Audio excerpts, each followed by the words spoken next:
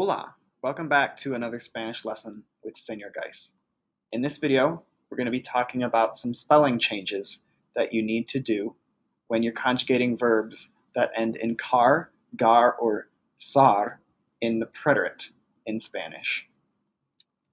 So, verbs that end in car, verbs that end in GAR, and verbs that end in ZAR in Spanish, when you conjugate them in the preterite tense, they have a special spelling change. They don't sound any different when you talk and when you say them out loud, but you do need to spell them differently. Some examples of verbs that end in car would be buscar, which means to search for, ATACAR, which means to attack, and tocar, which means to touch. Some examples of verbs that end in GAR are verbs like pagar, which means to pay, llegar, which means to arrive, and jugar, which means to play. Some verbs that end in ZAR are abrazar, which means to hug or embrace, cruzar, which means to cross, and empezar, which means to begin or start.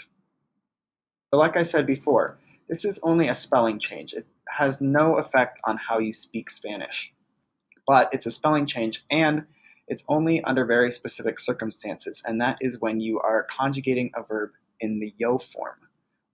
This only happens in the yo form. And since we're conjugating verbs that end in car, gar, and zar, when we conjugate them in the preterite, remember this only happens in the preterite, we're going to be using the a ending, the accented e ending. So when you are changing the spelling of a verb that ends in car, as you're conjugating it in the yo form, you're going to use the a ending. So you would think you should take off the AR and add the A, so you've got K. But the problem here is that car is said with a hard K sound, because a C next to an A makes a K sound. But when you have a C next to an E, it makes a soft S sound. So we're trying to say K, K, but when we have a C next to an E, what we actually end up saying is say. So we can't spell it like this, so we need to change it to a QU. So QUE is how you spell the sound K in Spanish. So when you conjugate a verb that ends in car in the preterite, in the yo form, the car will change to K, spelled with a QU. When you're changing the spelling of verbs that end in GAR, you would just add the E ending, but the problem is GAR, G-A-R, is said with a hard G sound, because a G next to an A makes a G sound. But when you have a G next to an E in Spanish, it makes a soft H sound. So G next to E sounds like G, but we want to say gay. So we can't spell it like G-E. So instead, we spell it like G-U-E. So this is how you spell the sound gay.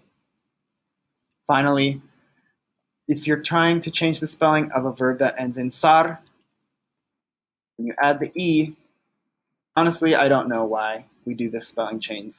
Probably some historical reason. But that doesn't really matter, because you can't have the Z next to the E when you're conjugating the yo form in the preterite. So we're going to spell it instead with a C-E, so say. So zar changes to say, spelled with a C-E. So here are some examples. ATACAR means to attack. So all of the other forms except for the yo form, you can conjugate normally, and you should include a C. Don't spell these other ones with a QU.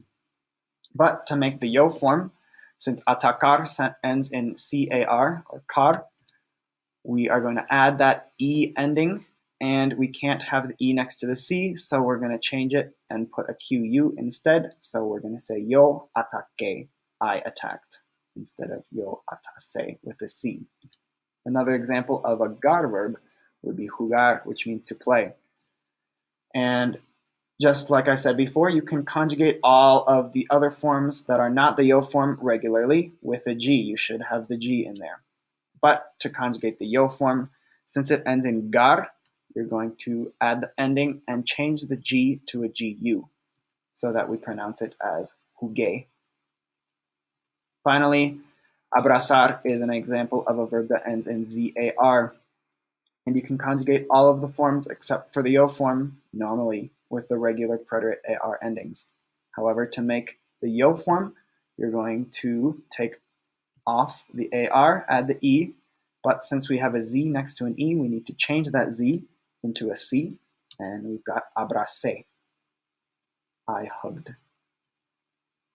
So in summary, when you are conjugating preterite verbs that end in CAR, GAR, or ZAR, you can't just add the E ending. You also have to change the C to a QU, the G to a GU, and the Z to a C.